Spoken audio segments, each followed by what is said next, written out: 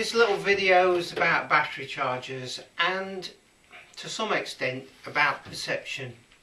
Now in the past I've picked up battery chargers out of scrapyard, and I remember one particular time down in Oxford, the guy went, "Oh, we've chucked that out, it stopped working," and I took it anyway, and it turned out to be a loose connection in one of the crocodile clips. So just because it's not working doesn't mean that it doesn't work. Anyway, this particular charger, again, I picked this up because it was there, and it's quite beefy, but it's got some bad signs. So let's just sort of zoom in and have a look at the various bits that would make you think,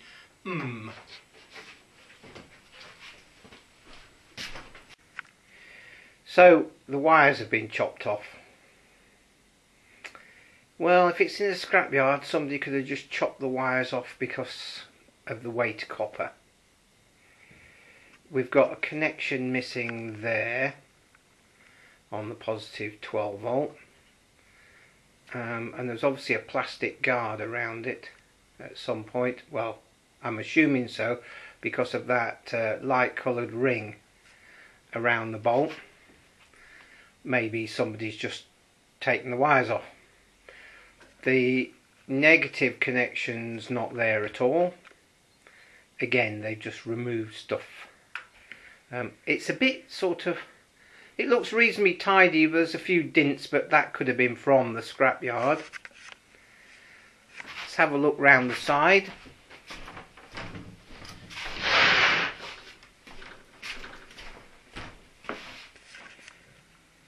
We've got quite a few screws missing. That's probably a bad sign. And the pat testing last year, due again June 17. So it's still in test. So why was it scrapped? Very good question.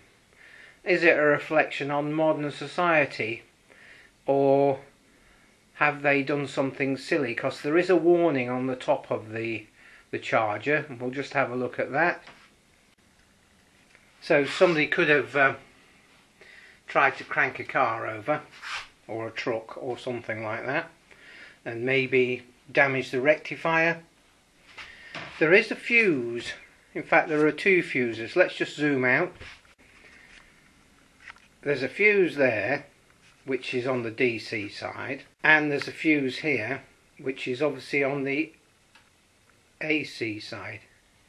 Doesn't want to focus. We're going to investigate this and just see whether it's a serviceable unit or not. I suspect the rectifier's gone, but I might be wrong. It has been known. One of the clips is missing from the amp meter, but luckily I found it in the bottom of the box, so there it is. So hopefully that's alright.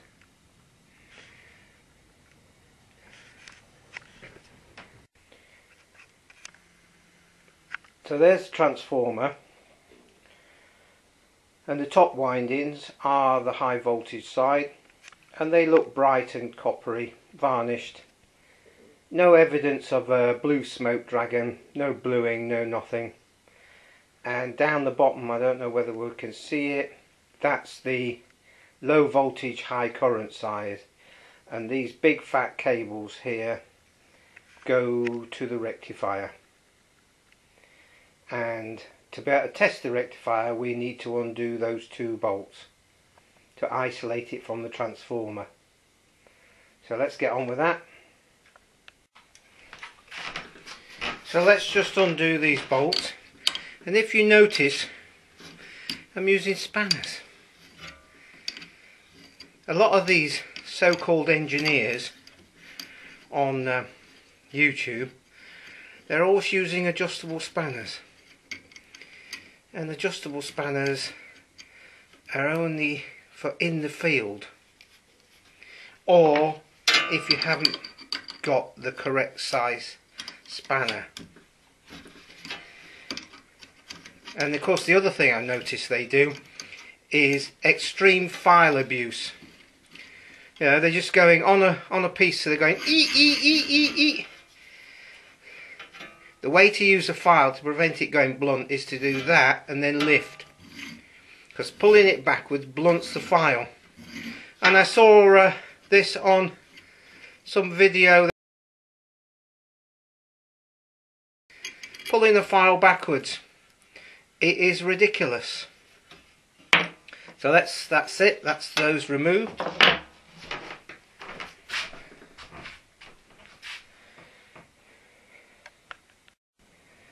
So here we are. That's the low voltage AC in.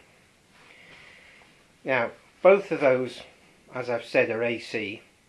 So if you imagine each one of them has a sine wave going into it, and the top half of the curve is, let's say for instance, positive, and the bottom half of the curve is negative. So what the diodes do, and there are 2 diodes per connection, is one diode is one way round so that the positive sniffs off one way, and the other diode is the other way around so the negative sniffs off the other. So it basically splits the waveform into positive and negative, and both connections do that. So positives from both connections go off one way and the negatives go off the other way.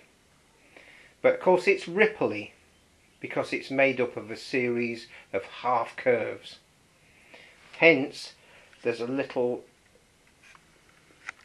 capacitor there, and if you want the DC to be a lot smoother, you'd put a lot bigger capacitor in, so the capacitor is constantly charging up and discharging to fill in the little divots between each curve.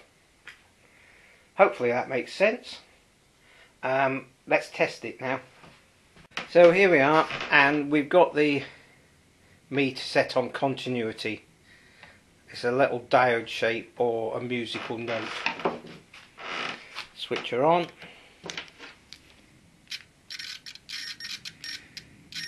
These are a bit mucky, I'll just clean those up.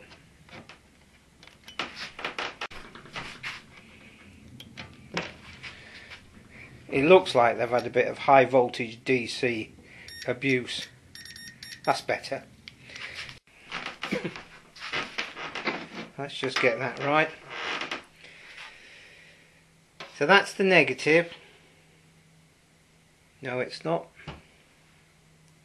The negative comes up through the amp meter, through the fuse. That's the negative side, and this is the positive side.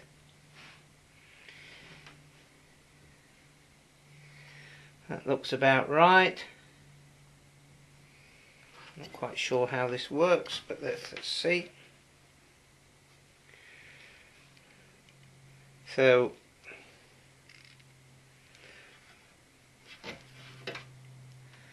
nothing. Turn the wire, the probes the other way around. Yes, we've got connection. So one way it doesn't, the other way it does. So let's swap these round and go to the other side of the rectifier. Nope.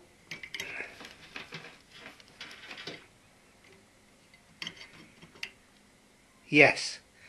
So that's a yes to the negative, and it should be a no to the positive. And turn that round, and that's a yes to the positive. So from this one we go to a no, oh yeah, a yes to the positive,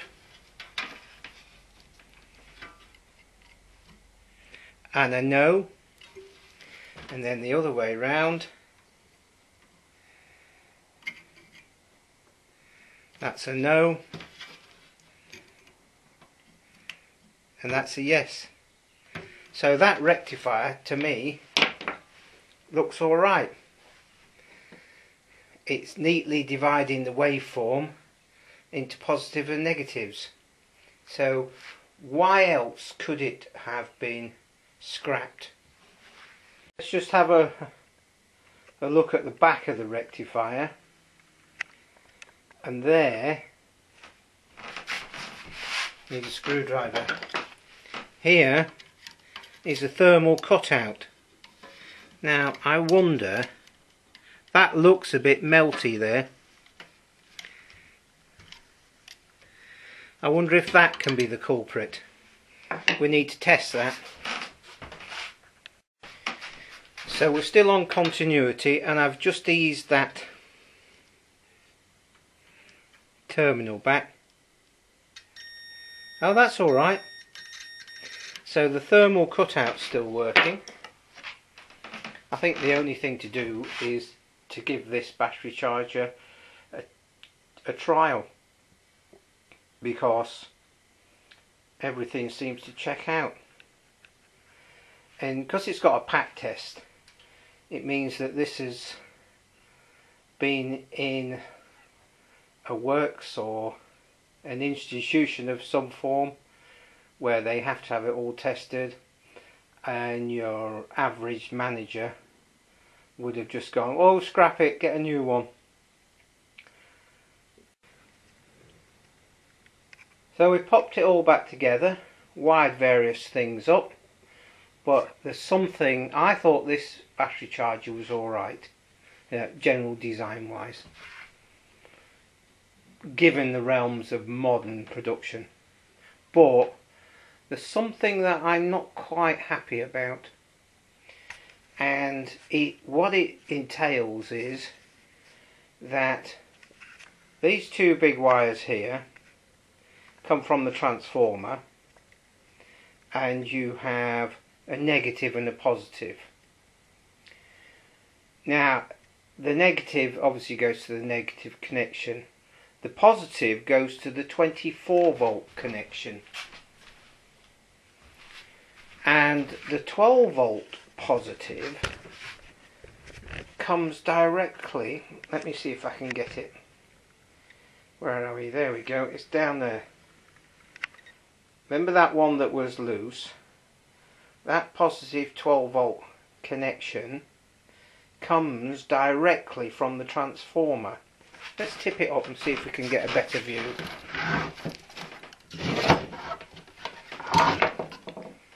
That might do it, as long as it doesn't fall over.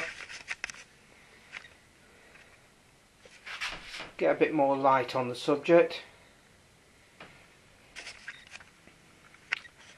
See that there? That is the 12-volt connection, and you follow these wires, the pair of them, and it goes directly to the transformer. So what they seem to be doing is the 12-volt side is only half wave rectified, which is not very nice. So you've got a negative from the rectifier and a positive effectively, but it's AC, half wave rectified. A bit odd. Why on earth would they do something like that? Anyway, let's see if it works. So here we go. 12-volt positive is there, and I've just got that bit of paxine insulation there. AC input negative. So there's the positive, negative to negative, positive to positive, no spark, that's good. Get some AC power.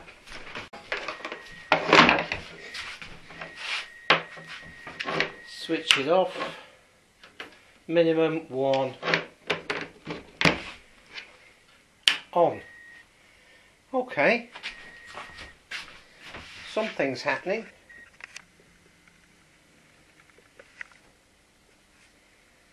Yeah, stay still. Put it on number 2, goes up a bit. Put it on boost, goes up a bit.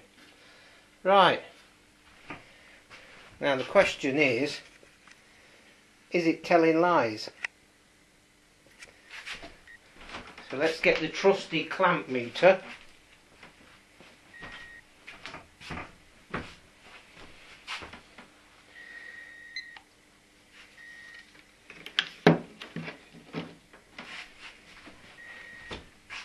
Okay, so it is telling lies. That shows 5.7 and the meter shows 10. Let's try it on the negative side, because obviously the positive here is effectively AC.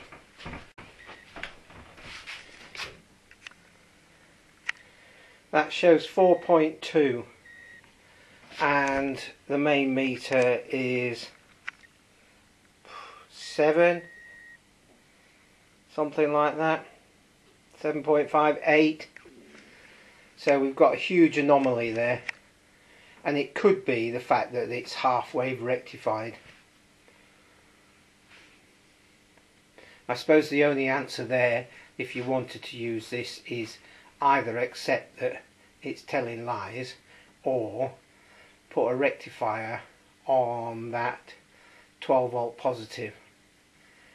You could just use a standard square rectifier with the 4 pins, but only use one AC output just to get the positives.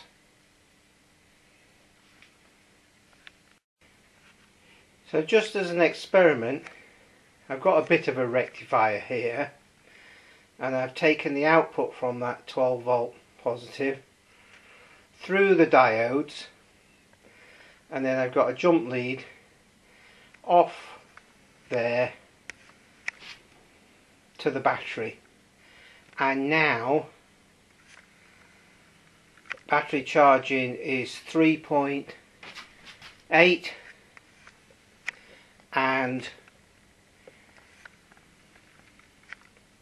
and the meter here shows slightly less. So we've got an anomaly. Maybe it's just that meter that's wrong.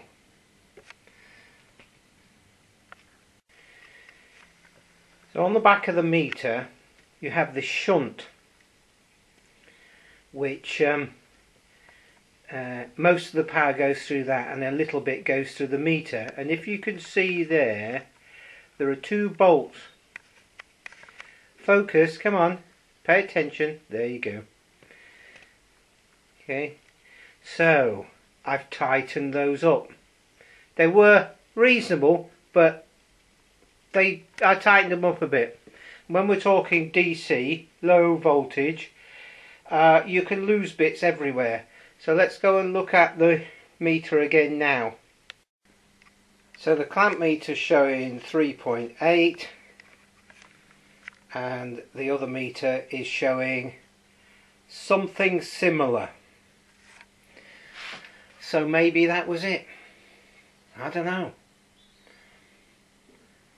I'll just get rid of this supplementary rectifier. You hear the arcing of DC, and it's gone up slightly. So both of them, the clamp meter shows 4.9 and that shows 4.9. Make of this what you will. And this was another battery charger that I got out of the scrap. The glass was missing off the amp meter, and it was just generally very rusty. No cables on it whatsoever. And I've written Davin set on there because I found a similar one on eBay, so I knew what it was. Rusty, horrible, looked like a complete waste of time. one of the switches was seized, but it actually proves to be a very nice variable battery charger. It's got a coarse variation and a fine variation, and it will go up to 30 volts, which is brilliant. But to look at it when it was laid in the scrap, you wouldn't have given it a second glance. So it's all in the perception.